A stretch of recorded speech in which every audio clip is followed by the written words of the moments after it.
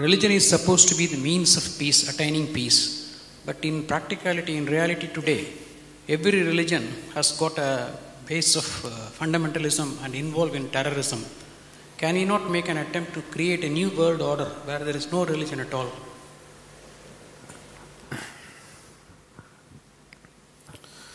Now,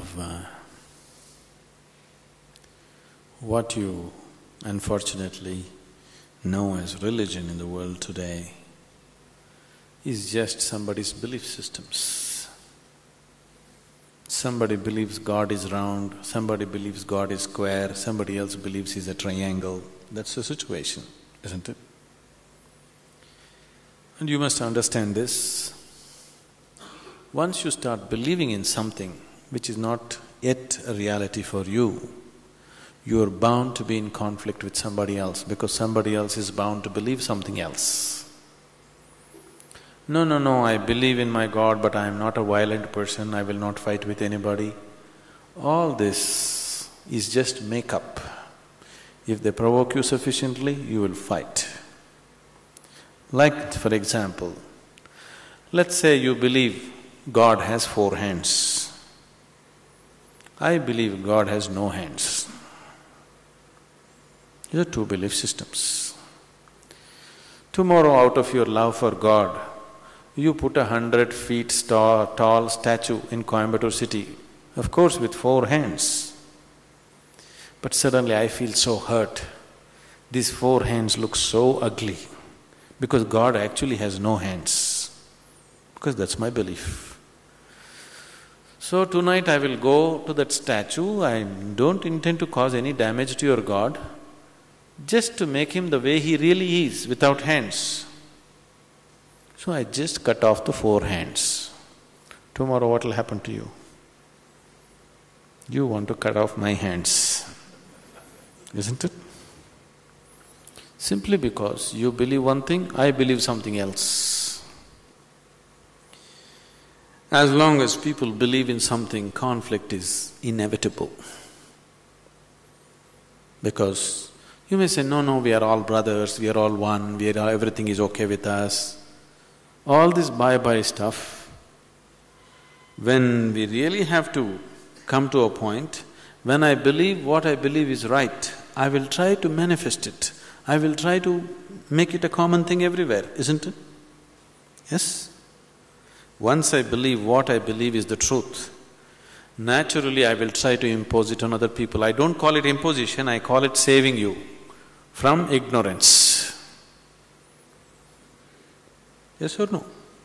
Once I firmly believe that this is the way God is, I will try to put it on to you, just to save you, not to hurt you.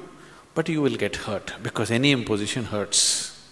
When you resist, I will use other methods to put it into you, whatever those methods are. Sword has been used, money has been used, every kind of inducement has been used, isn't it? Simply because I believe one thing, you believe another.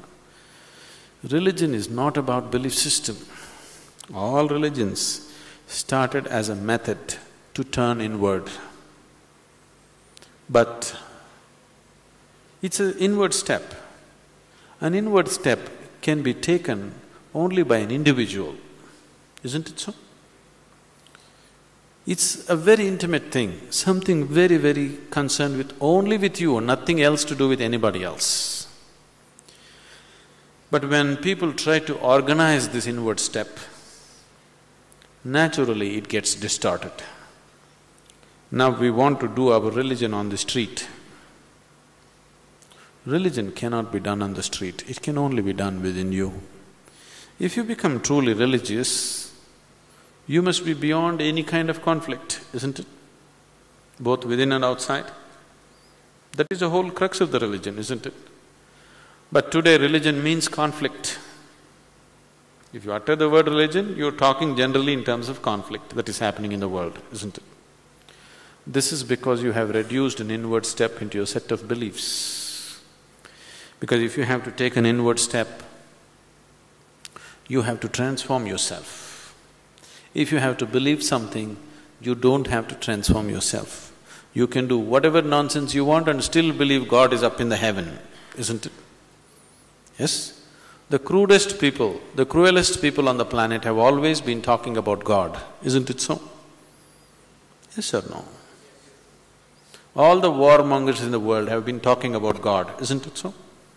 And God has been helping them. See, the moment you believe something, you have a new kind of confidence. That's the biggest problem. When idiots become very confident, the world is in danger. An intelligent person is constantly hesitating with life. With every step he wonders whether what he is doing is okay or not. But a fool has absolute confidence. And when his stupidity gets stamped by God, that's it. No looking back. Just can go on doing the most idiotic things without any problem about it. The very nature of your intelligence is such that if you do something stupid today, tonight your intelligence will bother you, why did I do this? Isn't it so?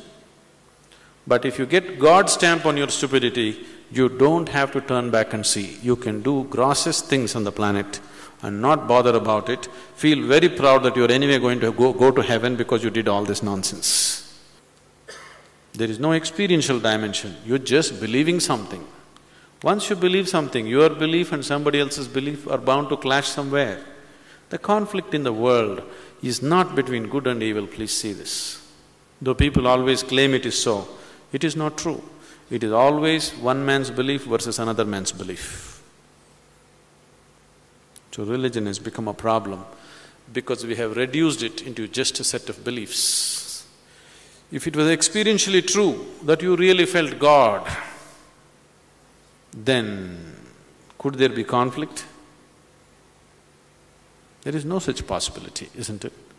But because you're growing from a belief system, you're not willing to make the effort of going beyond what you have gathered from others and looking at life by yourself.